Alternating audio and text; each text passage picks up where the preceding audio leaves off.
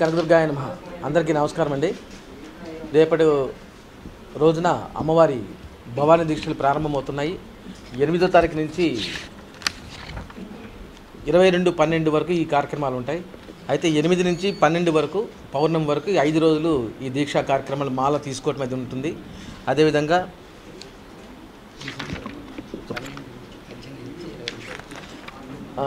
అర్ధమండల దీక్షలు వచ్చేసి 28-11-2019 నుంచి 1-12 వరకు అంటే 5 రోజులు ఉంటుంది.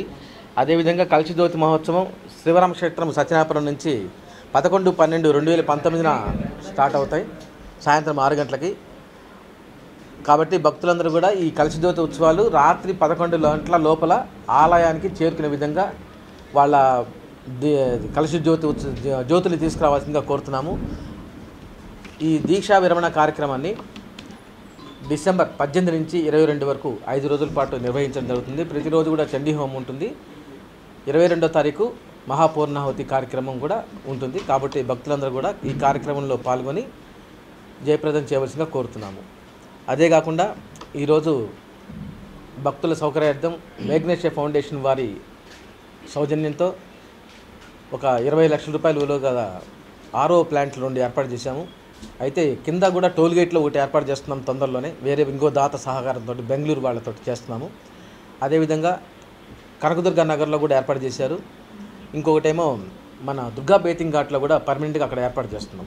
ఎందుకంటే మొత్తం టోటల్గా శివాలయం దగ్గర ఒకటి టోటల్గా 5 పాయింట్స్ 5 ప్లేసెస్లో ఈ ఆర్ఓ వాటర్ సిస్టమ్ అనేది పెడితే భక్తులకు ఎవరికి కూడా నీటికి ఇబ్బంది లేకుండా చేయాలనే ఉద్దేశంతో చేస్తున్నాము. కాబట్టి దాతలకు దేవస్థానం తరఫున పత్రికాముఖంగా ధన్యవాదాలు తెలుపుతున్నాము.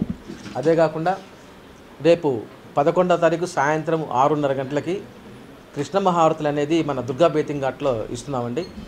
కాబట్టి భక్తులందరూ కూడా మీ మీడియా వారు అందరూ కూడా ఈ కార్యక్రమాన్ని వచ్చి జయప్రదం చేయవలసిందిగా కోరుతున్నాను. అయితే ఈ కార్యక్రమం అంతా కూడా పంచహారతులు అంటే 5 సెట్లుగా 9 హారతులుగా ఇవ్వటం జరుగుతుంది. కాబట్టి మేము కృష్ణా నదిలోనే నది హారతి కార్యక్రమం ఉంటుంది. కాబట్టి ప్రజలందరూ ఈ కార్యక్రమంలో పాల్గొని జయప్రదం చేయవలసిందిగా కోరుతున్నాను.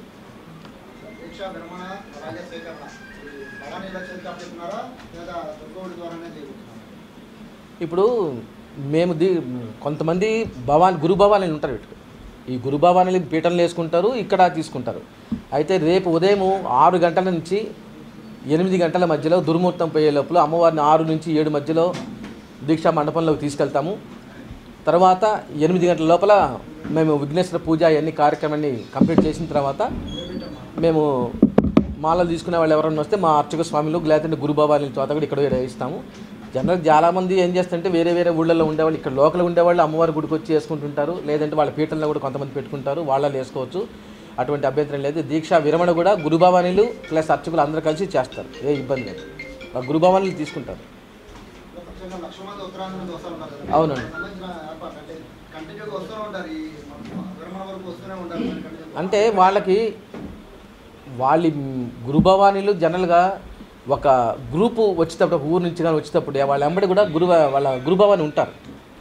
జనరల్గా ఇంత ఏం చేసేవాళ్ళు అంటే ఇరుముళ్ళు ఆ గురుభవానీలు ఇప్పేసి అమ్మవారికి చెందాల్సిన ధనం ఏదంటే హుండీలు వేస్తుంటారు. ఆ దీక్షా బియ్యం అది ఇరుముడి బియ్యం ఉంటుంది కదా, ఆ ఇరుముడి బియ్యం కూడా మనకు దేవస్థానం ఏర్పాటు చేసిన కౌంటర్లో కూడా ఇవ్వడం జరుగుతుంది. అట్లా సింగిల్గా వచ్చిన వాళ్ళు కానీ ఇంకా ఏదైనా గురుభవానీలు రాని వాళ్ళు ఎవరైనా ఉంటే కన్నా ఇక్కడ లోకల్లో మనకు గురుభవానీలు చాలామంది ఉన్నారు. వారు కూడా మొన్న దసరా మహోత్సవాలు ఆయన ఎల్లారావు ఒక ఆయన, గణేష్ ఒక ఆయన గురుభవానీలు వాళ్ళు కూడా మనకు ఇచ్చేశారు. వాళ్ళ తరఫున కూడా మన గురుభవానీలు కూడా కొంతమందిని ఏర్పాటు చేశాము. ఆ భవానీలకు కూడా మనము భోజన సౌకర్యాలు అన్నీ కూడా ఏర్పాటు చేస్తున్నాము.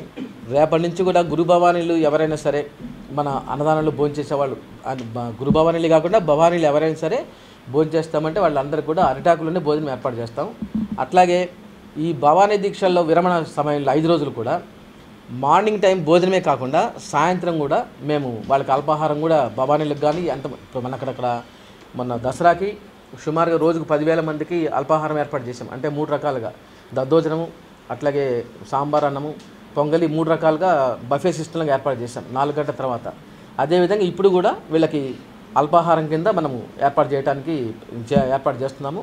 కాబట్టి భవానీలు ఎవరైనా సరే అట్లా బయట కొంతమంది తినరు, చాలామంది చాలా నిష్టగా ఉంటారు అమ్మవారి దీక్ష అంటే. నిజంగా నేను కూడా 3 సంవత్సరాలు అంతకుముందు దీక్ష తీసుకున్నాను అమ్మవారికి. ఆ దీక్ష తీసుకోవడం వల్లే నేను ఒక ప్రాణాపాయ గండం నుంచి కూడా బయటపడ్డాను నిజం కూడా. కాబట్టి అమ్మవారి దీక్ష అనేది చాలా పవిత్రంగా స్వీకరిస్తారు అందరూ కూడా. కాబట్టి వారికి ఎవరికి ఎటువంటి ఇబ్బంది కలగకుండా ఏర్పాటు చేస్తాము.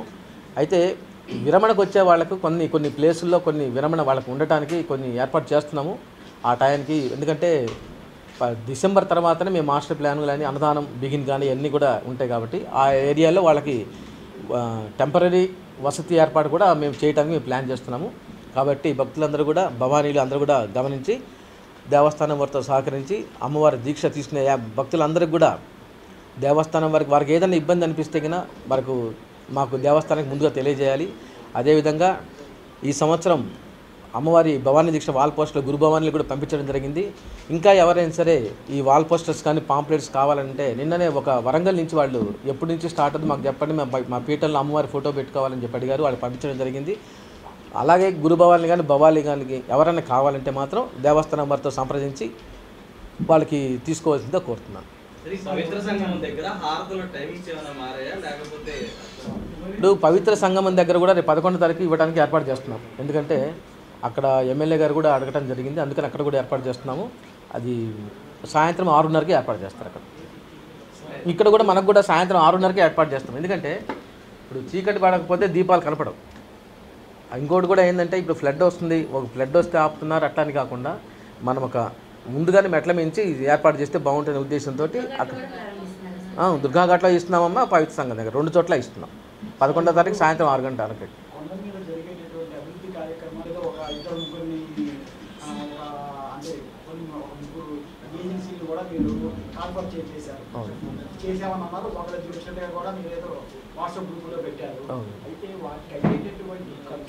అంటే ఖర్చు అంటే దేవస్థానం దాతలు ఇచ్చేది కూడా మేము అడుగుతున్నాం. దాతల్ని ఎవరైనా దాతలు ముందుకు వచ్చి కట్టిస్తామంటే కట్టి తీసుకుంటాము, లేదంటే పార్ట్ ఆఫ్ ది అమౌంట్ ఇచ్చినా తీసుకుంటాము.